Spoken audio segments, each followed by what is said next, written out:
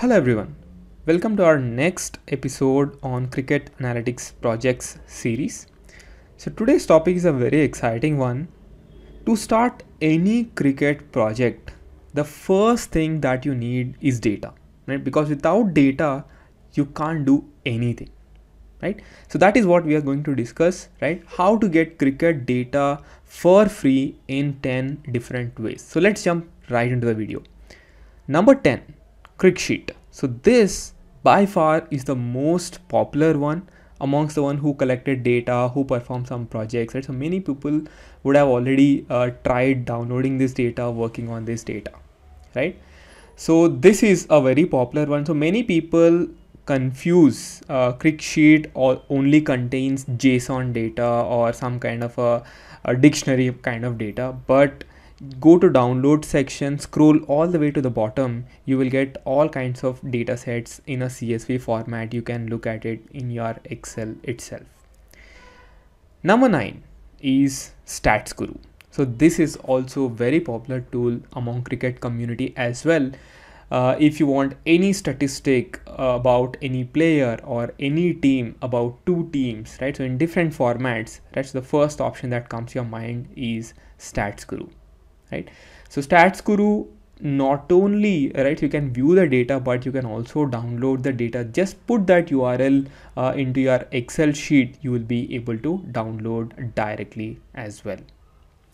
Number 8, so this is a very less known source as well. A lot of people don't know that bcci.tv has a collection of scorecards, commentaries for some of the local T20 matches as well. For example, the one that you see on the screen, Syed Mushtaq Ali Trophy, right? So, and many more even for previous editions as well, right? So definitely check this bcci.tv archives page. And also ICC covers some of these matches as well. For example, if you just search for 2011 ODI World Cup final scorecard, you will also get Hawkeye data as well for some of the balls, right? So just check ICC for this kind of ball tracking data, beehive or pitch map data as well. Number 7 is web scraping. So this is something for developers, right? So if you are a developer who knows how to code, right, so you should definitely check out a couple of libraries in Python. So one is Selenium and the other is Beautiful Soup, right? So one note here is you can't do this on app, but you can write your code covering websites, right? So on the web you can definitely write a web scraper, right? So you can write it in both of these libraries. Number 6, cricket sites. So when I say cricket sites, okay David, we all know Cricinfo, Cricbuzz, right? So do you think we are going to use any more cricket sites apart from this, right? So of course you should definitely check these sites out there, right? Because each of them provides different kinds of statistics, right? So for example, Crickmetric has matchups data, right?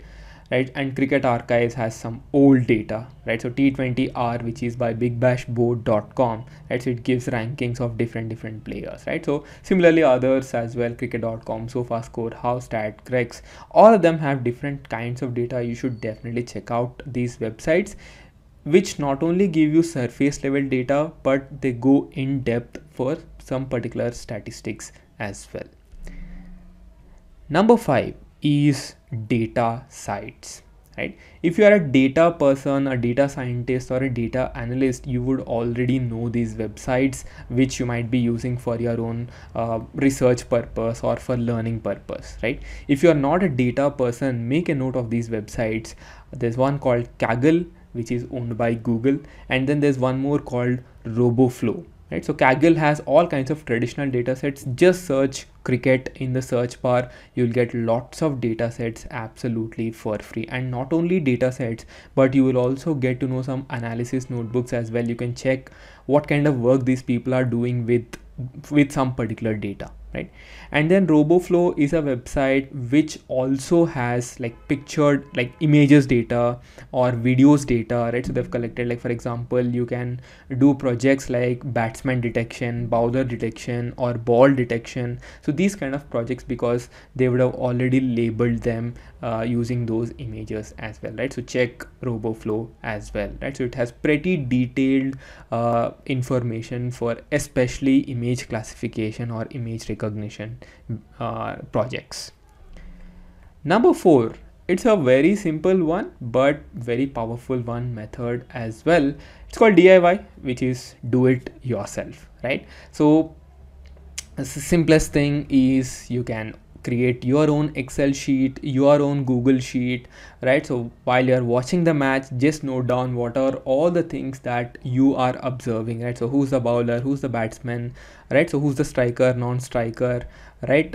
And what were the runs scored, where was the ball pitched, everything, right? So in fact, you can record the matches and then keep populating the data. That is how many of the big data companies in cricket have also started.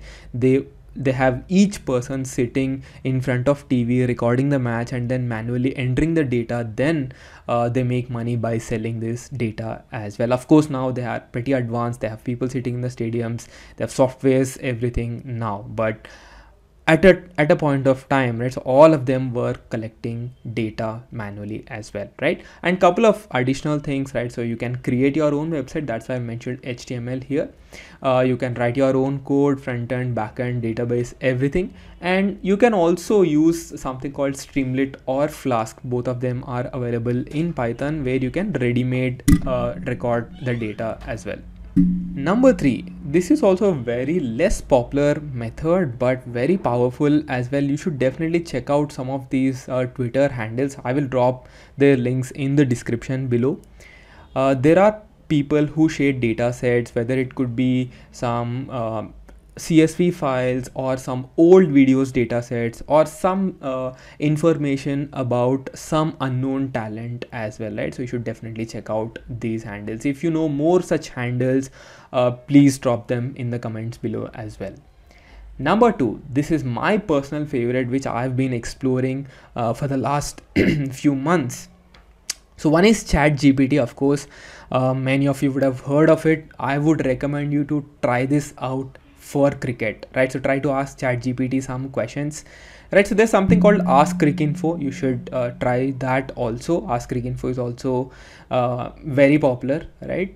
So which is similar to ChatGPT as well, but ChatGPT gives you much more clearer answers as well. And very underrated one, there is something called perplexity.ai, right? So it is very similar to ChatGPT, but it is a mix of ChatGPT plus Google. It gives you some sources also, and it does not have any knowledge cut off, right? So it has the latest knowledge available, right? So definitely check this perplexity.ai as well. It is from one of my juniors from IIT Madras, so very well built, right? So check this definitely out there.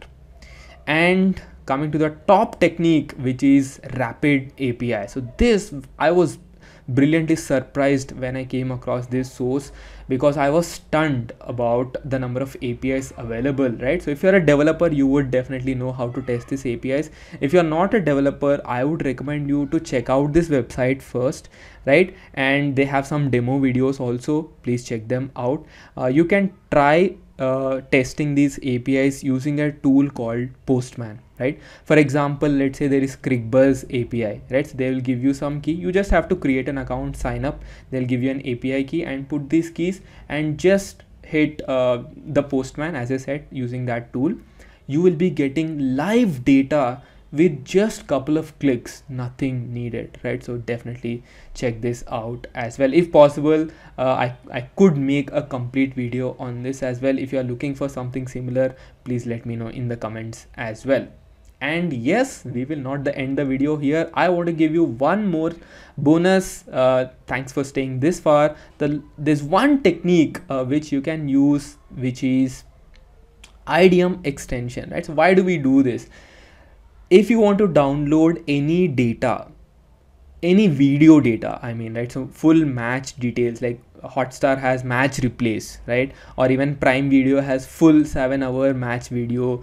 For example, if it's a ODI, right? So you will have complete 10-hour video. If it's a T20I, you will have 4 hours complete video, right? So that footage you can actually download using this IDM extension. Very powerful.